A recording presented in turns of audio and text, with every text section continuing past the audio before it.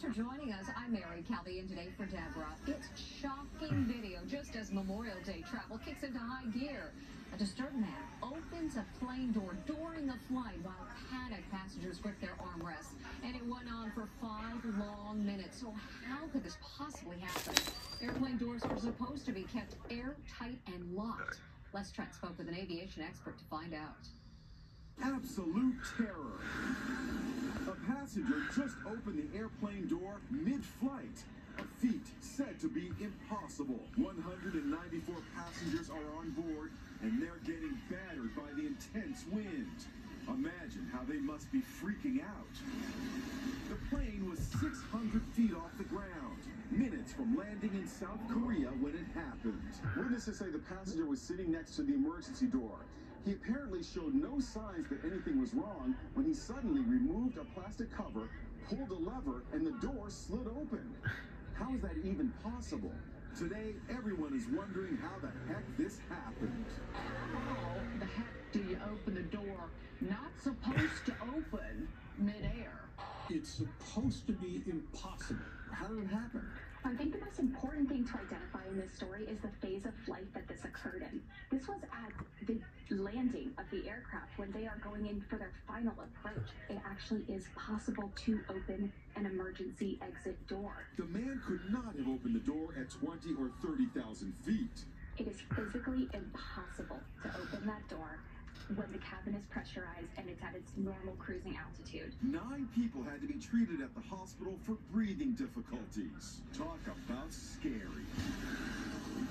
So scary. Of course, that's the last video you want to see before flying this holiday weekend. But according to AAA, with gas prices down, many more Americans will be hitting the road than flying this Memorial Day.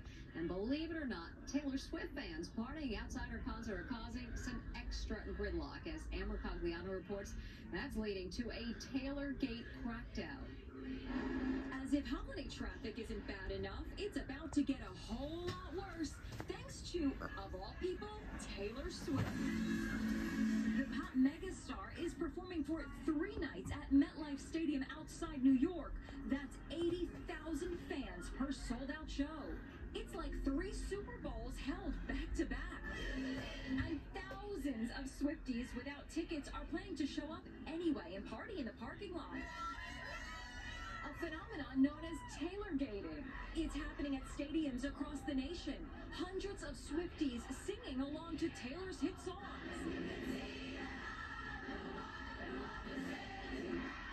It's being compared to Beatlemania when the Beatles played at New York's Shea Stadium in 1965.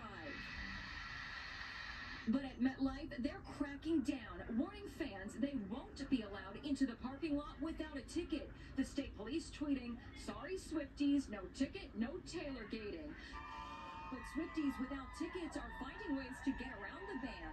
Some are planning to park at the mall across the street. Right across from MetLife Stadium, there is a huge mall, the American Dream Mall, and Swifties are going to park here and walk across to MetLife Stadium to Taylor-gate. Other Swifties are going to stay right here, as you can see, and party on the rooftop parking deck. We are never, ever, ever getting back together. Samantha Fish and Alana Monti don't have tickets, but that's not stopping them from enjoying the show. This is how you're watching the show, right here, in your car. Yeah, like a drive-in movie. Like a drive-in movie, wow! Okay, so you have your pillow, what's in here? I'm being very lazy. Blanket, very comfortable. And then you look right over here, and Taylor's in that stadium. Across the nation, cheaper gas prices mean more people than ever are driving to their holiday destination.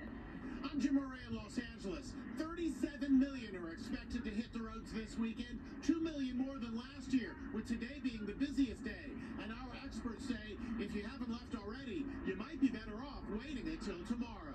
But before you hit the road, it's a smart idea to get your car checked out. AAA say they expect to come to the rescue of 460,000 drivers this weekend. The primary reasons why people will call us will be for dead batteries, flat tires, and getting locked out. So, doing a little inspection on your vehicle, checking the tire tread and inflation, making sure your fluid levels are topped off, making sure your battery has a good charge will hopefully prevent that roadside breakdown and get you to your destination on time, but most importantly, safely. AAA says the earlier you hit the road on Monday to come home, the better.